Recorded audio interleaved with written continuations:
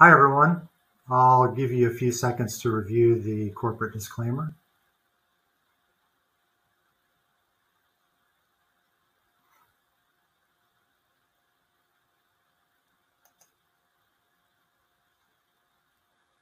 Hi, my name is Jason Wagner.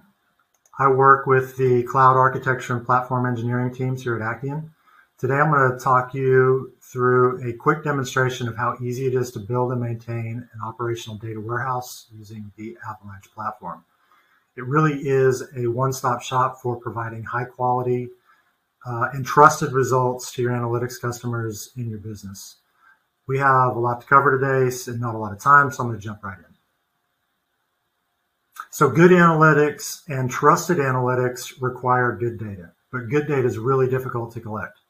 You have a lot of diverse sources and channels, different velocity and variety and venue are often very different across your different data sources.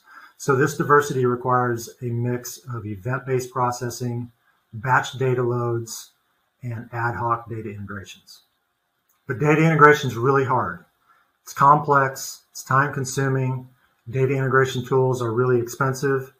If you've done any research in this area, oftentimes you'll see data integration is at a similar magnitude in cost and scope of your actual data warehouse implementation. So because of this expense, it requires a lot of due diligence to make sure you can connect all the systems that you have today. Data integration tool purchase also requires a lot of due diligence to make sure you can keep up with your technologies of tomorrow and your future business needs. So you're often at the mercy of a professional services partner or an obviously overworked, underappreciated IT staff to get the integrations built and maintained. So our answer to this is Avalanche Connect. As an Avalanche subscriber, you get full access to the Actian suite of integration tools, which allows you to connect to over 200 sources, map and transform your data, configure, execute, schedule your integrations, process events, and monitor integration jobs. The Avalanche Connect platform essentially delivers the three main Actian integration engines as a service to Avalanche users. That includes Data Connect, Data Flow, and Web Connect. So the Data Connect engine, been around for a very long time. It has over 200 connectors out of the box, like I discussed earlier. It's full-featured, connect to anything. You can build simple maps, complex transformations. You can build transactional aware data integrations, complete with commit and rollback logic. So for example, maybe you need to load 8 tables within a database, and if the 7th table fails for whatever reason, you need to roll back the first 6. You can do that with Data Connect, or wait and commit after the 8th table successfully loads. It really is the Swiss Army knife of data integration. Actian Data Flow is the second engine you have access to. The key to data flow is automatic parallelization. Maximum throughput, squeezing every last drop of performance out of commodity hardware, whether you're talking about a single machine, a single VM, or across a cluster. Data flow can automatically detect what cores are available and utilize those to their full potential. I think of it as a wood chipper compared to the Swiss Army knife. They both have their purpose. You wouldn't want to use a Swiss Army knife to cut down a tree in your yard, but you wouldn't want to use a wood chipper to do some delicate carving on a piece of wood. Actian Web Connect, it's designed specifically to make it easy to process and load JSON data and NoSQL data from across the web with any amount of nesting and complexity. It automatically normalizes the data for you and makes it puts it in an analytics ready format as soon as you load it. So today's really just part one. It's the basics of loading and looking at your data within your Avalanche warehouse. We'll continue this series in the future, but today we're going to look at warehouse configuration and how that enables data integration into your warehouse. We'll talk about loading data from your desktop and we'll talk about the Web Connect engine and loading JSON data from across the web. And then finally, we'll close out today reviewing how you can connect a BI tool such as Looker to your warehouse to start exploring your data and building dashboards for your analytics customers. So topic 1, warehouse configuration. Your warehouse has a built-in firewall, which is really important to protect your data. We'll talk about how you can manage the IP address security and access to your warehouse. We'll also talk about understanding the connection information for your warehouse and how you can connect different tools and clients to your warehouse to get the full potential of your data. And we'll also talk about how to create an integration user for your warehouse. This is important for tools that may not support OAuth or device flows, which there are quite a few. This also allows you to really understand where your data is coming from, and we'll talk about that a little more. And I'm going to share my screen here.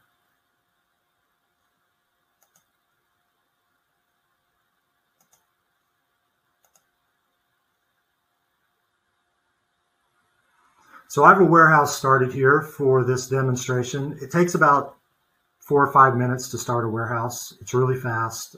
We obviously don't have time to do that today, but I just want to point out the different configuration pieces here that enable your integrations. So the first piece is your firewall information, and that is this IP allow list. If you look in here, I have several entries in here, and I'm going to open up the detail view and talk about these a little more. So the first 6 entries here are for Avalanche Connect. These are enabled by default. You still have full control, and you can delete these or manage these however you see fit. Of course, that may reduce the access you have to the integration side of the platform. But you do have full control over anything that connects to your warehouse. So keep that in mind. These are just created by default. The second piece here is this home IP address. This is how I would connect from my desktop into my warehouse and view it with a SQL client or with a desktop BI tool such as Tableau. You can see I have 2 for home here. We're trying out a new VPN service here at Actian, so I get a little different IP address for that. You may have 2 or 3 of these, depending on how often you move around. You may have one for your home office, one for your office, maybe one for another corporate office that you visit. But again, you are in full control of these IP addresses. And then the last 5 here we'll look at are the Looker IP addresses. Looker is a cloud application, so we need to make sure that it has access to come in and read out of our warehouse. And these are the published IP addresses for the Looker instances in the United States, which is what we're using today. The second piece of warehouse configuration that we want to look at are connections. This has all of the information that you need to connect to your database in common fashion. So the common properties, this includes the host name of your warehouse, the database name, the JDBC port, and the ODBC port. But we also have these set up in different configurations depending on what you're using to connect. So typically ODBC requires a connection string. We already have that set up for you. You just cut and paste this into your ODBC client. Same thing for JDBC. You'll notice it's a little bit different, but this will work with any JDBC driver. Today we're also going to be looking at my desktop SQL client dbeaver. So here it uses JDBC, so you'll see it's the same as any other JDBC client. And I'll show you where to configure that in the application in just a minute. And then the same with Looker. So Looker has a page where you set up the connections, and we'll look at that again later in the demonstration. But essentially, we've given you all of the pertinent information that you need to connect your Looker instance to your warehouse. And then last but not least, let's talk about setting up an integration user. So when you're automating integrations, you want to be able to you want to be able to connect to your warehouse without any human interaction. So in this case, what I did was set up a particular user. You look in the users table. If I preview this table, here's who I'm logged in as, Jason Wagner at Hotmail. And then I've also created another user called Loader, but this is what I'm going to use for my automated loads into my warehouse. And we'll view the differences of what the data looks like depending on how you load it and the schema changes and that sort of thing in just a second.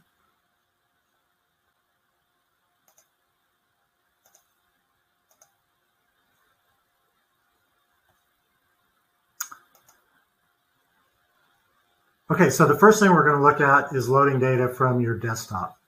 So the key here, I think this is a good stage to kind of talk about data warehouses in general. We want to dress for success. So in your data warehouse, the more data, the better. And even more important, the more standardized data that we can load into your warehouse and join with data from other sources, your overall data quality will improve tremendously. And you know, when you're connecting to a CRM and an ERP, a finance application, and spreadsheets, there's all kinds of room for error. You know, whether it's a state code abbreviation or a postal code or a city name. So any kind of standardized data that you can bring into your warehouse up front, that will really improve your overall data quality and your the trust that your analytics customers have in the results that they get when they're looking at the data. So we're going to talk about two things here related to desktop loading: how to load a CSV file, and then how to correct. We're going to see a data type issue and how to correct that. So I'm going to share my screen one more time here.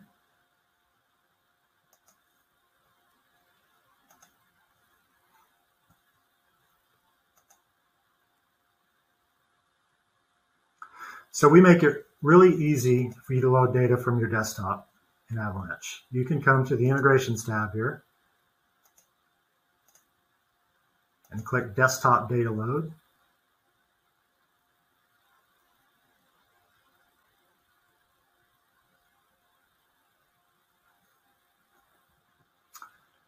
And you can have multiple warehouses, of course. So I'm going to select the one that I have set up for this, HDC 2021. And I'm going to upload this data as the user that I'm logged in as currently. And the data I'm going to load today are zip codes in the US. So I'm just going to call this table of postal codes. It's not a whole lot of data, so I'm just going to replace the table every time.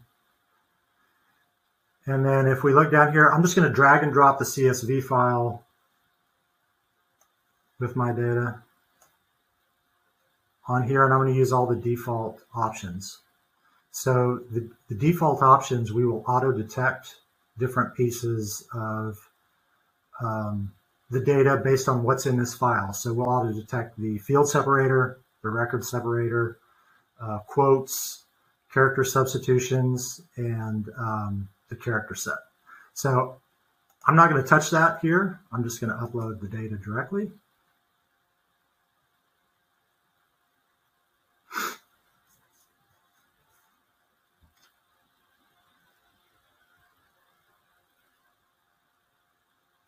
Okay, so it's uploaded. If something went wrong, we generate a log file for each load, so you can go in and look at the details of what happened, but it looks like this finished okay.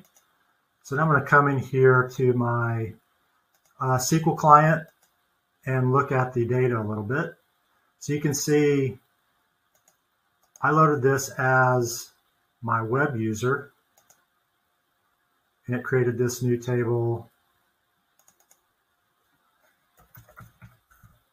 postal codes.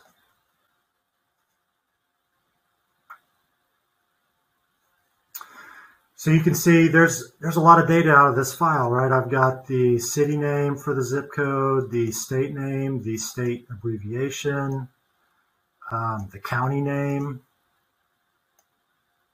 the time zone. So I can get some pretty good enrichment of source data to add and mix up and join with any of the data from some of my different sources. Okay, so next we'll look at the JSON data loader. We're going to look at some SpaceX data for this, but JSON APIs are everywhere, all across the web. And what we want to be able to do is take hierarchical JSON data, which can be very complex and hard to read, and denormalize that and load it into our warehouse. So we'll share my screen one more time.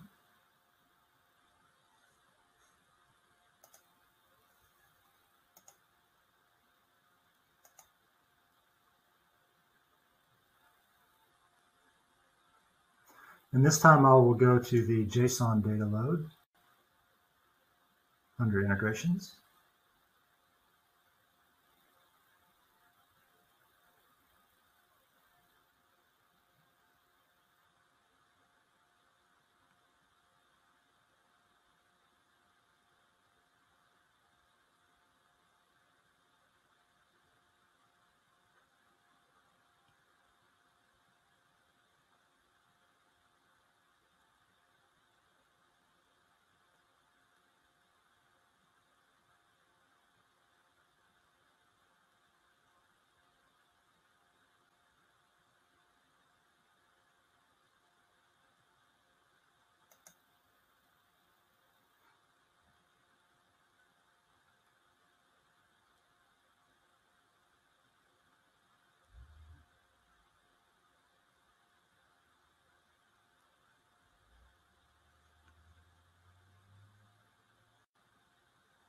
Okay, so from here you can see there are already quite a few pre-configured sources.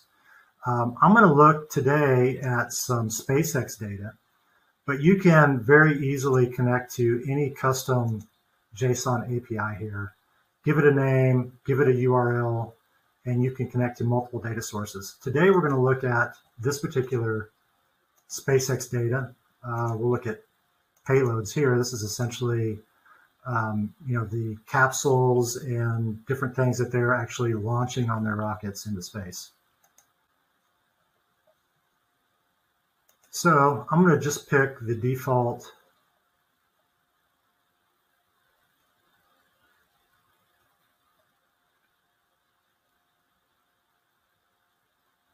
SpaceX data.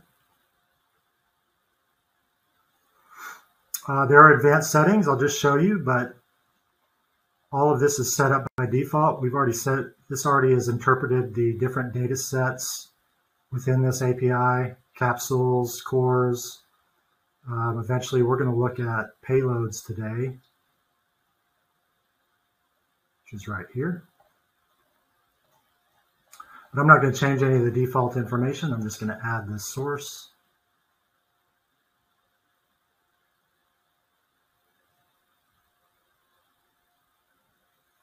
Then I already have a pre-configured destination here. And the destination is my warehouse. So I've named it the same thing as my warehouse name. You can see I've used the JDBC connection information that we talked about earlier. And then since I want to eventually automate this, I'm going to use my integration user that I created earlier and the password for that user and drop table if it exists. Again, all simple default information in this case. And then I want to look at payload data.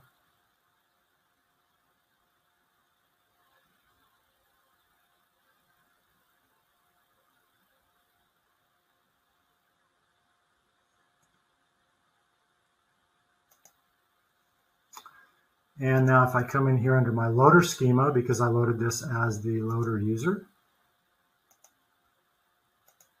see I have a table called payloads.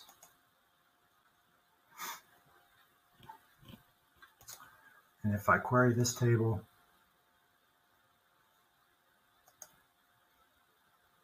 refresh my connection.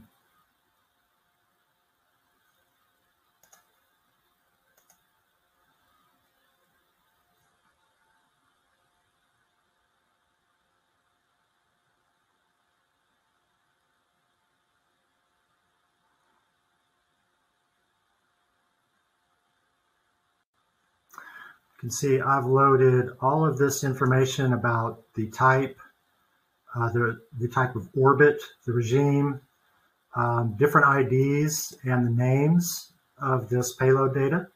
So I've taken all of this JSON data and flattened it out and readied it for analytics so that it's very easy to use within my warehouse.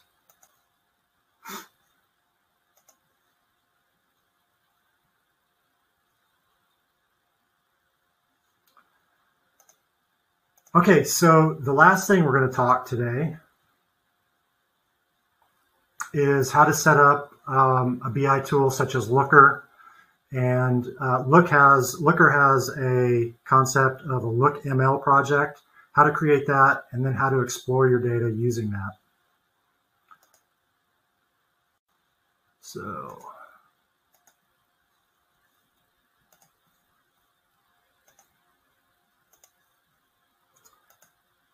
if I log into Looker, I can come into the administration section, and I want to set up a connection.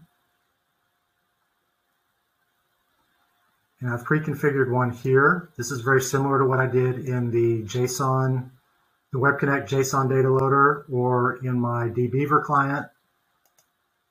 I'm going to edit this just to show you. But you can see that I've created information about the dialect that it uses. So this tells it to use Actian Avalanche SQL, which happens to be the same as all of our other SQL engines use the same SQL language. The remote host port and port, the database, and the username. Again, I'm going to connect using my integration user. And just a reminder, if we look back at the connection information, we have one pre-configured here for Looker to tell you exactly what to put into those fields, right? So if I look at this connection, I just cut and pasted those values directly from my warehouse details to my Looker connection. And then I can test these settings, and yes, it can connect. So the next thing that we want to do is use this connection to build what's called a Look ML project.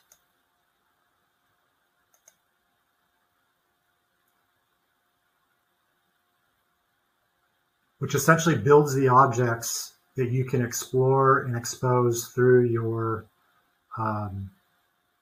dashboards within Looker. So if I look in here,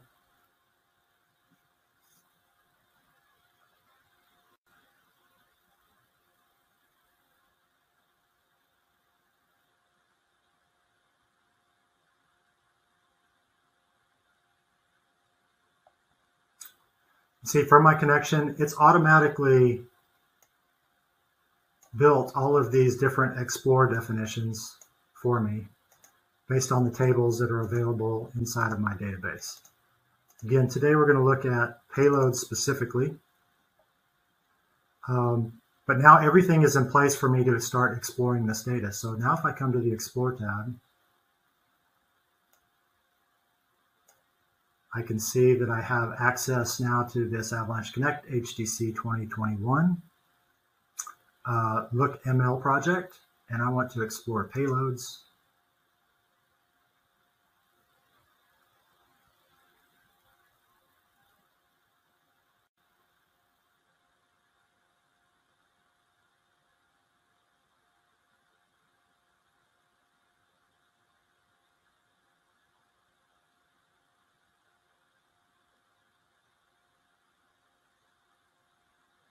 So all I have to do here, I already have the schema imported from my table.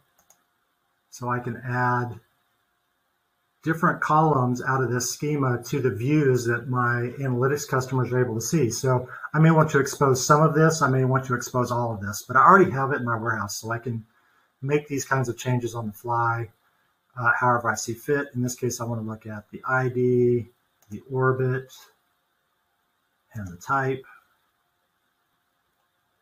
If I run this,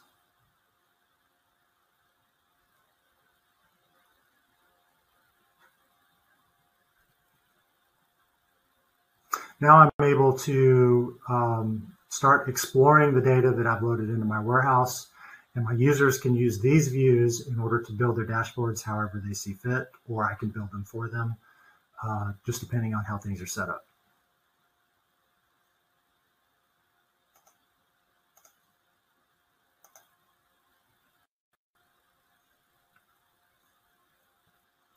Okay, so this was just part one. There's plenty more to get to. You can look up Avalanche Connect Part 2, Connecting Your CRM. That's coming soon in the Actian Academy. It's free to sign up and subscribe. In Part 2 of the series, we'll talk about batch loading CRM data, managing keys, inserts, updates, and upserts, scheduling CRM data integrations for periodic updates, and capturing events for time-critical data. Like important meetings or important outcomes or opportunities closed that fire off some sort of a fulfillment process down the line. Event processing becomes a pretty important part of your data warehousing strategy. So hopefully your takeaways are: eliminate the traditional costs of having to manage a separate enterprise data integration product from your data warehouse. Simplify your warehouse deployment. You have one platform, one application, a single pane of glass, and that should accelerate your ability to provide value from your distributed and diverse data sources to your analytics customers. How can you get started? Sign up for Avalanche, free $500 credit. You can also download the Avalanche client runtime either from your warehouse details, you'll see links there, or you can download it from our electronic software delivery platform. You can also download the Data Connect IDE as preparation for our next session, and that allows you to build some really rich and complex data integrations with whatever business logic you may need. And many out-of-the-box connectors, like we talked about: Salesforce.com, NetSuite, SQL Server, Excel, Oracle, MySQL, many more. Thanks for your time today.